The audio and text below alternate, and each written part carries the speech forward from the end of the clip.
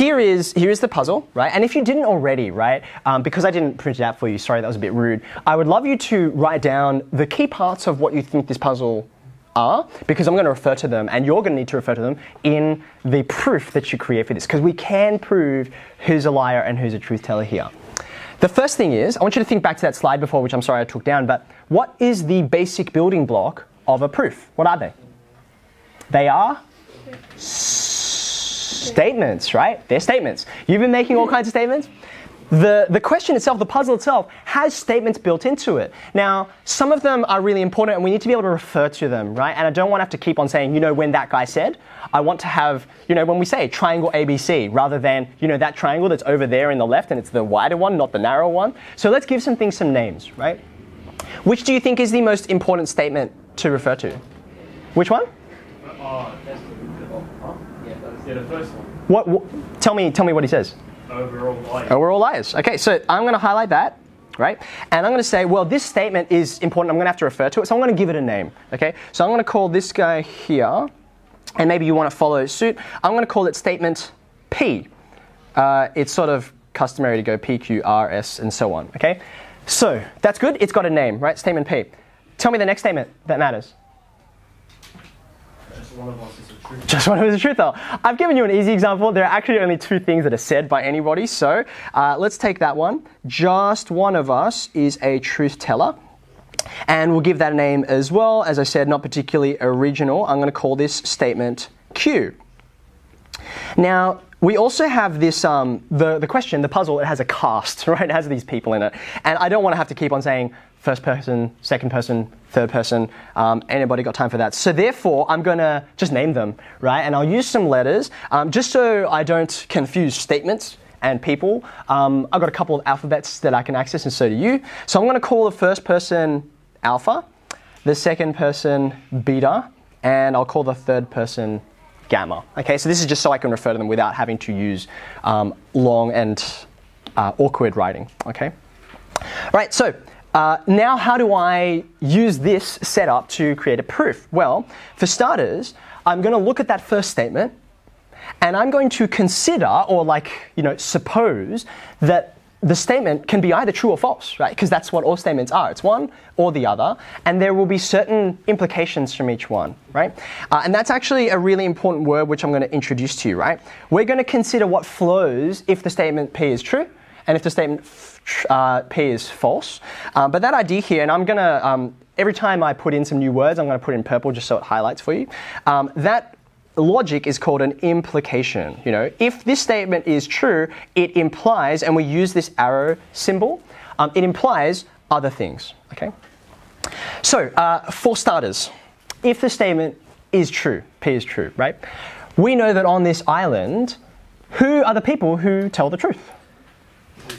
They're all truth tellers, right? So if this statement is true, the first implication I can see is that alpha is a truth teller, because only truth tellers tell truth. So I'm actually going to write that because that is a substantiation for this statement. So I'm going to write because only truth tellers say true statements. I think I can fit it just here. Sorry, my writing's going to get a little messy. Okay, so like I said, I'm going to sort of highlight for you terminology as I introduce it. So we've got implication. You already know what statements are. This thing in the brackets, you're used to doing this from deductive geometry, right? This is our reasoning or our substantiation. Okay, fantastic. But, and I'm going to ask you guys to help me out here because I heard this argument going around, right?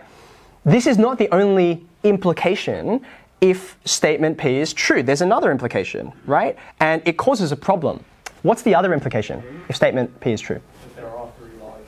There are 3 liars, right? That all of them are liars, which includes alpha, right? Includes himself. So the other implication of this statement being true is that alpha is a liar.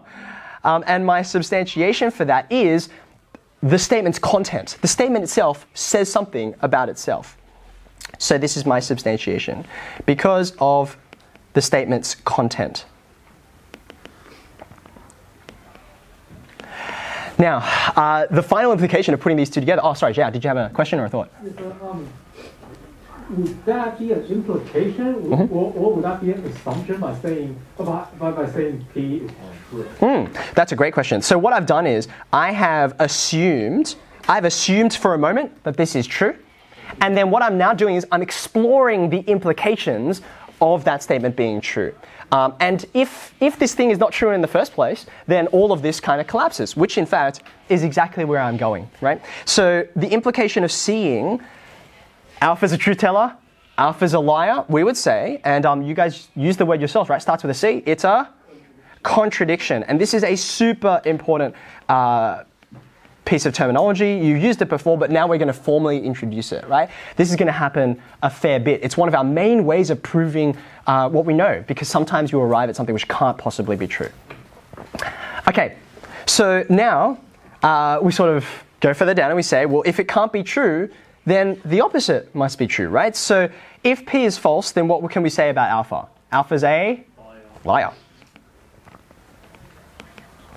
And not only can we say it's true because we've gotten it from up above, but it's because parallel to this logic over here, you know how I said before alpha's a truth teller because only truth tellers say true statements? I can say alpha's a liar down here because look, only liars say false statements. Does that make sense? So that's actually my substantiation.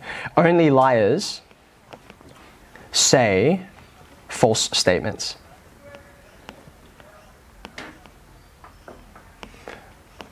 Okay.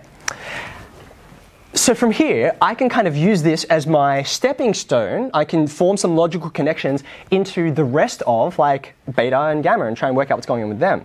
So again, going to introduce some new language here, right? Instead of saying P is false, I can actually say the opposite of P is true. Can I say that again? If P is false, then the opposite of P is true. Now, in the nature of proof, in mathematical logic, we have a fancy name for the opposite. We call it a negation, right? Which we're familiar with this language of negatives from just numbers, but in logic, the negation of P is the literal opposite statement to P. And as you're going to see in a second, there's a couple of different ways to actually write the negation or the opposite of something. So if I say that P means that all are liars, the simplest way to say the negation of P, and we've got a symbol for this, by the way, because as we've already described, we try and introduce symbols so that we can say stuff faster. So I'm just going to extend this down here. We have a symbol for this, and it's kind of a weird symbol. There's a couple of different ones, but the one I'm going to use today looks like this. Kind of looks like a step, like you're walking off of a step. So this I would read as the negation of P. I'll zoom in so you can see it nice and clear. The negation of P, or not P. That's the way that you might read it, okay? So the easiest way to say the negation of P is to put a not in front, right? And then just say the statement. So if P is that all are liars, then the negation of P is that not all are liars. Okay? Now, this is a helpful thing, but it's not super clear. So another way that we could say this is we could say it not in terms of liars, but in terms of truth tellers. If not all of them are liars, how many truth tellers do there have to be? At least one. There could be one, or there could be two, or there could be three. So a way to capture all of those cases is to say at least one of them is a truth teller. Is that okay? So I'm going to write that. At least one is a truth teller.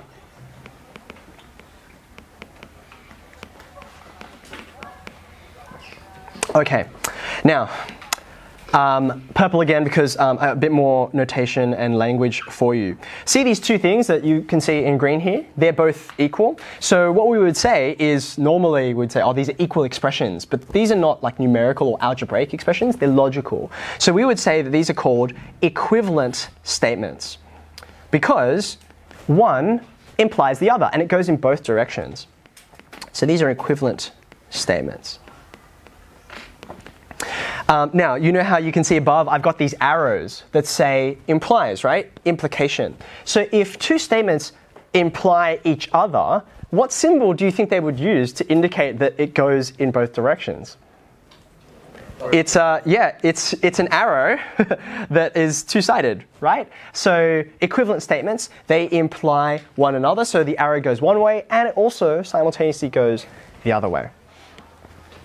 Okay, now just before I jump off of here and look at the next statement, I also want to highlight these two words or phrases, actually, these two here. So all, or at least one, they tell you something about how many things are true, right? So we have a name for this, a bit of a fancy word. We call these quantifiers, as in quantity, right? So these are statements of size or number, okay? How many things are true? All of them, some of them, at least one, at least two. These are all quantifiers, okay? All right, so this is really good. We've got some logic that's established. Like, I know some of you were kind of stumbling over this and you didn't know how to articulate how you knew that the first person was a liar, Alpha was a liar. But this is how we construct a proof for it, okay? Let's have a look at the next statement, shall we?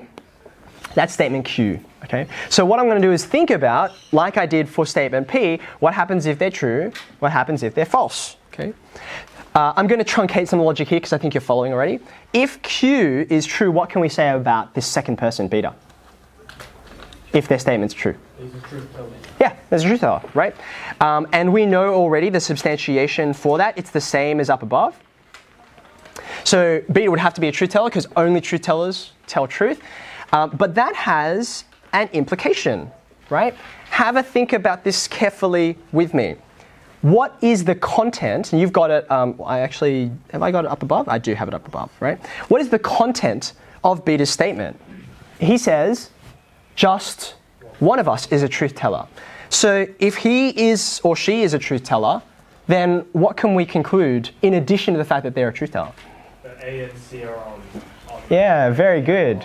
Right, so this second person, beta, is the only truth teller, right? Or that alpha and gamma are not. So I'm going to write it like so.